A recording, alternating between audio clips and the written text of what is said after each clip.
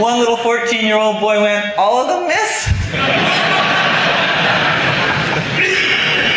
And I thought these Australian kids were weird. Like, how can you just cheer for part of a team? So I said, of course, the whole team. I gave him a lecture on teamwork and working together and the sort of stuff Don speaks to you about, and you as regional managers speak to your franchisees about, and you as your franchisees speak to your teams about. And they went, "The reserves too?" And I went, "Why not?" You know, did you ever do that? You dig yourself a hole and keep digging deeper, and in all innocence, I had no idea what I'd said until the next morning the phone is ringing with angry mothers questioning my morality. And rightly so. And I've got to tell you that I changed my definition of that word like that. What was in it for me to change? One, my job. And two, more importantly, my self-esteem. So why then do I tell this story in relation to customer service? Because I firmly believe that exactly the same thing is in it for all of us in Australia today, to change our definition of service from subservience to being useful. Our jobs are in it, our future is in it. The other thing we need to change is our notion of "she'll be right, mate, she'll be right." We've got to change "she'll be right, mate" to "get it right, mate." And get it right, mate, first time, every time by your customers. Let me just give you an example about the value cost proposition. I've worked for big business with IBM. I work for a very small business myself now. Whether you're in big business or small business, I'm not a CFO, but I know the only way you make money is you either increase your revenue or you reduce your costs. It's very, very simple. And sometimes when you can't do anything to increase the revenue, you look at the cost side of things.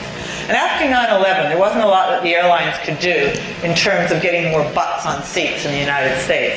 So they were looking at what they could do in terms of reducing costs. And they called all their staff together and they said, you know, look, we need everyone to come up with some suggestions. And there was a young guy that was working as a flight attendant. He hadn't been there very long. And how many when you fly, you eat your lettuce or your parsley? You know, it's this little green, gooey, gobbly bit up there at 30,000 feet. And he said, "Well, I'm not a big boss or nothing like that, but it seems when I empty the trays into these big plastic bags that nobody eats the lettuce. So maybe we could get rid of the lettuce." The executive chef said, "Oh no, but we've always done it that way." But they thought, no, we want to encourage employee participation, so we'll try it on a trial basis for 3 months just to see if it makes any difference whatsoever. They extended the 3-month trial to a 12-month trial. Nobody complained. They thought it might save them a couple $1,000s. How much do you think that saved Delta Airlines in 1 year? Heaps. 1.5 million US dollars. Because let me ask you another question. Was that lettuce adding value or cost to most people's flying experience? Cost. Let me ask you another question. What's the equivalent of your lettuce? What are you doing that you've always done that's adding cost, not true value to your customers? And I'm not even talking about the food side of things. I'm talking about maybe improving some of your systems, improve some of your printing costs. What are you doing that you've always done that's the equivalent of the lettuce? What is your lettuce? What are you doing that's adding cost, not true value? And as you're thinking of that, I'd like to share with you a story that I heard at a grocery conference in New Zealand. I think it's apocryphal, but I really like the story and the message. There's about a young bloke that was busy working as an apprentice in a supermarket, and he was stocking the lettuces one day. An elderly lady came by and said, "Excuse me, but I'd like to buy half a lettuce." He said, "I'm sorry, but we don't sell half lettuces. We only sell full lettuces." She said, "But it's me. I'm just on the pension. I don't like to waste food. Surely you could sell me half a lettuce, young man." So he bounds up to the manager's office. He said, "There's this silly old duck downstairs who wants to buy half a lettuce." And just as he said that, notice she'd followed him up and was standing here.